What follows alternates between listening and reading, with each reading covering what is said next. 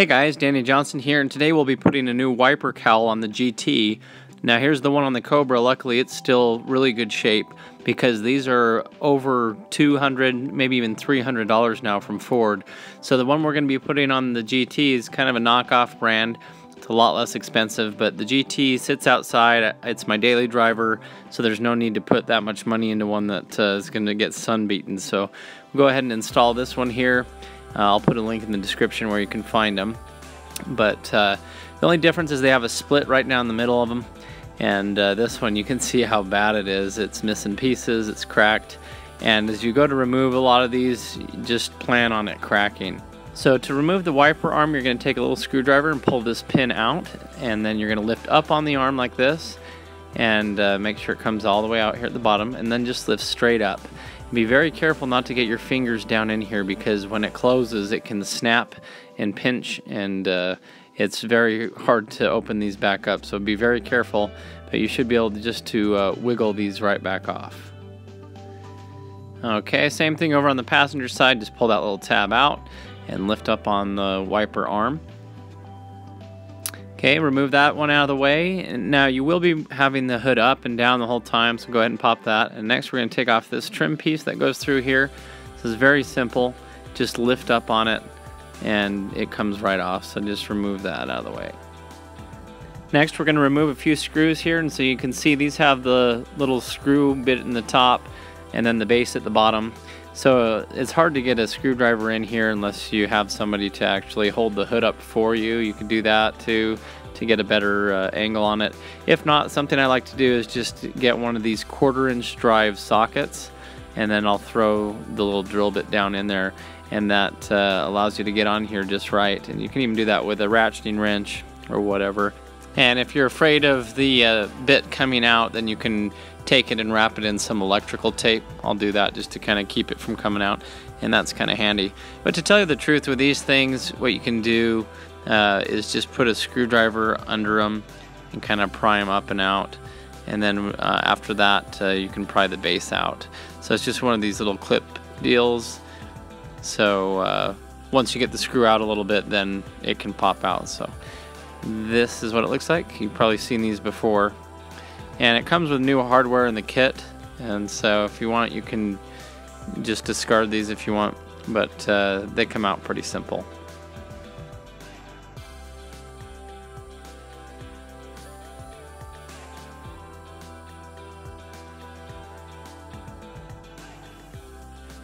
Okay, now for removing this, there's tabs along here, but what you'll find a lot of times is this will just break as you're trying to lift up on it.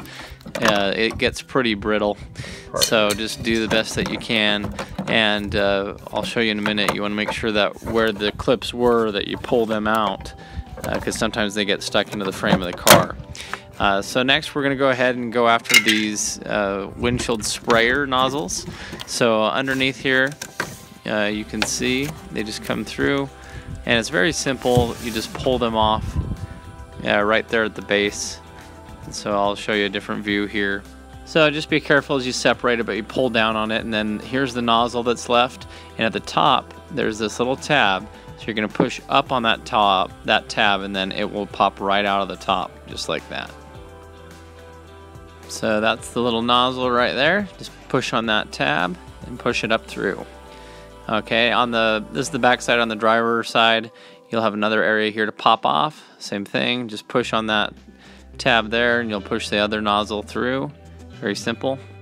And then just follow the line where it's placed in on the bottom side of this cowl, and just pop it out. You want to be careful not to crack this, so you can put a screwdriver underneath it as well and gently pry to help get that out if you want. Okay, so here's our other nozzle. Very simple, same thing. Just push down on that tab, pop it through the top.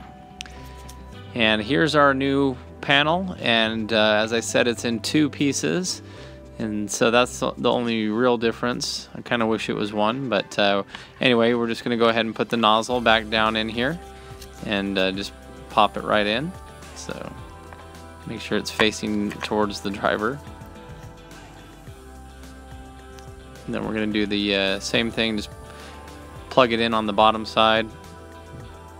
Okay, so we're just lining up these little clips here to the slots, and you just want to make sure that the slot doesn't have the old piece stuck into it. There's one guide pin there, so we're gonna go ahead and just put them down in here and make sure it's going underneath the A-pillar as well. That's the nice part about it being two pieces, is it's pretty easy to do that part of it. Just make sure it's down all the way.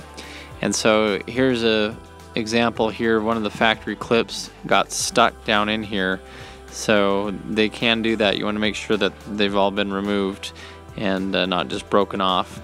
Okay, we connected the windshield washer on the passenger side here as well. And we're just going to go ahead and set this down in there. Make sure that it goes down under the A-pillar, as we had mentioned before. And just make sure on all these clips, what I've had to do, since they're almost too small to go down into that little slot, I've had to wrap them with some sticky tape on each side just so that it's a little thicker of a connection. And then they'll go down into that slot a lot better and hold on a lot tighter. So here's some double-sided duct tape that I put in there that seemed to help it to bridge that gap a little bit more. And so I did that on each of these posts, and as it goes down into that slot, it kind of holds it a little bit better. So yeah, those slots just seem to be a little too big for the clips that they gave us. So anyway, I'm gonna go ahead and put that in all the way around. We got it on all three of these clips, and we're gonna just set it down inside there. Okay, next just put in your push pins. It comes with new ones, and this one on the far end for some reason wasn't working, so I just used the factory one. Next we just went through and put our little insulation piece here and just pressed it down into place. And once you get that all the way down, then you're ready to put the hood down. And this is how it kind of looks. So you can see there is that little you know, channel in the middle. It's not the best. And then this piece here was already fallen off when it came. It was like a double-sided sticky tape that they used that wasn't very strong. But anyway, it looks pretty good for its price, and it's gonna work. So next we're just gonna line up the windshield wiper blades, and so just slide it back on the top. And as you go to put it down, you may notice that it's too low, too high. That's where you'll just lift it right back up and just rotate it slightly, and eventually you should be able to get it to line up the way that you need it to. And then you'll push in those tabs. So sometimes 3 times is the charm, right? And watch that little clamp there too, that you don't get your finger caught in it. And so let's go ahead and put these on both sides. Passenger side as well. This goes down. You can see I have to go back into the driver's side again. That's a little too low. But anyway, just make sure that that tabs in and do your final adjustments. And this is what it looks like completed. So all in all, I think it's good for a cheap little piece. It's for something that I don't mind that sits out in the sun, and maybe I'll get a nicer, newer one at a different point if the car's ever garaged. But anyway, thanks for watching. Hopefully you enjoyed the video, and let me know in the comments if you have any questions. Please like the video if you enjoyed it. Thumbs up really helped the channel, and subscribe if you're new here. Thanks, guys.